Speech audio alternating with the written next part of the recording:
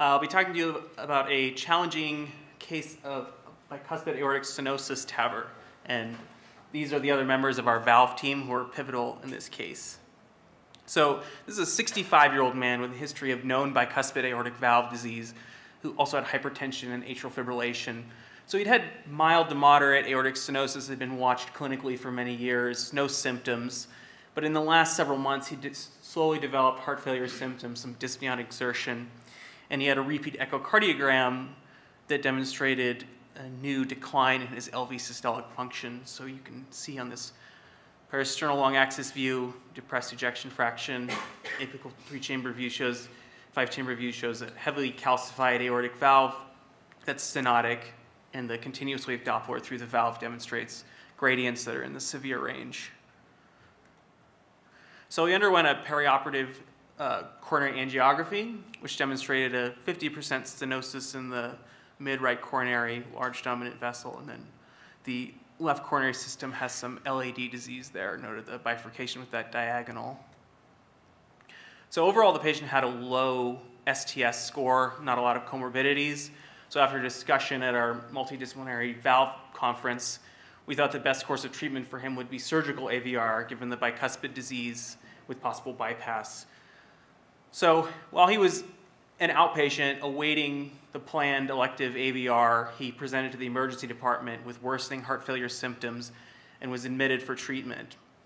And after several days of diuresis, he was feeling better, and the plan was to just do the AVR during that admission. But then there was a turn of events. So the night before his surgery, he developed sudden onset chest pain just after dinner and has this EKG. So the cath lab was activated emergently, and he went there, had an acute thrombotic occlusion of the right coronary artery with a, you can appreciate, a very high thrombus burden throughout this vessel. So we wired this, and there was so much thrombus, we actually performed aspiration thrombectomy in addition to ballooning and stent placement. So at this point, with that turn of events, let me advance this. So he had a peak troponin of over 200, and at this point we paused to reassess the plan for treating aortic stenosis. So given his worsening LV function, as demonstrated here on this echo, in addition to RV dysfunction now, we felt that TAVR might be a better approach for treating his aortic stenosis, except for a new LV thrombus that was noted. Another turn of events here. So we went ahead and performed a TAVR CTA, and this demonstrated a Sievers type 0 conformation bicuspid aortic valve and a pretty large valve area. You can see an area on the valve of 932 square millimeters and a perimeter of 108. And so we continued him on triple therapy with anticoagulation in addition to dual antiplatelet therapy, repeated imaging, but the thrombus was still there.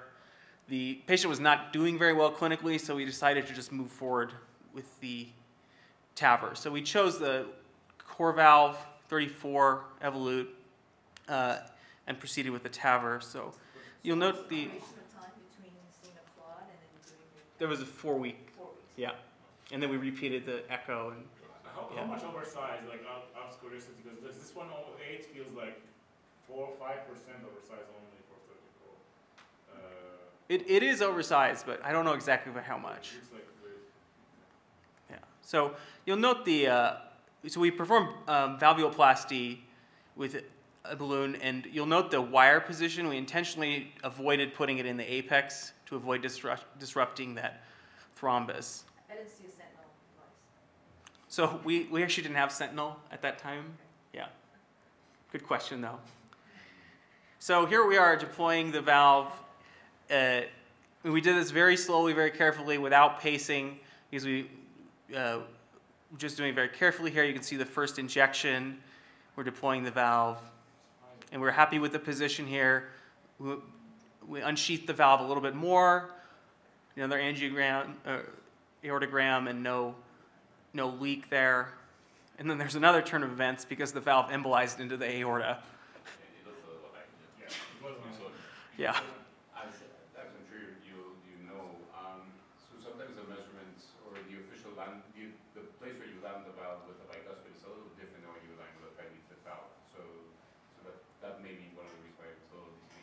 Yeah, so we learned from our mistakes and implanted a second valve a little bit deeper, and this time with rapid pacing too. And we used a snare, which you can see in the next shot, not on this one, to anchor the first valve in place.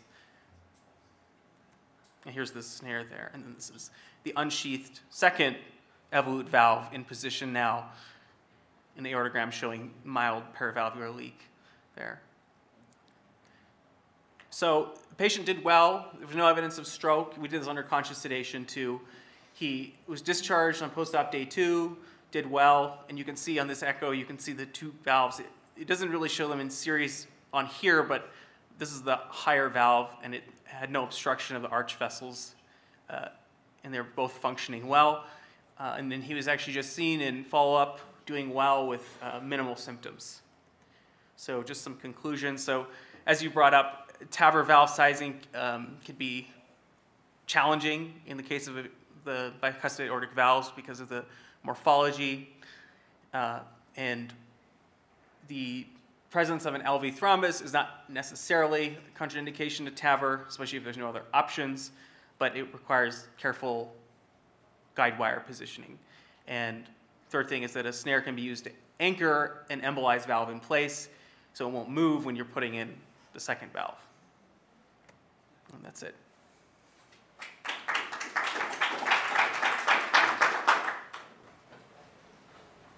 I don't know what's your experience with that Sentinel device. I mean, I'm trying to get it for a long time, and obviously everyone knows that Boston Scientific had bought the company right now. I don't know if things are going to change, but it's been extremely difficult with no CMS guidance, and it's still a small-sized company. I mean, I'm not sure how active they are in opening sites.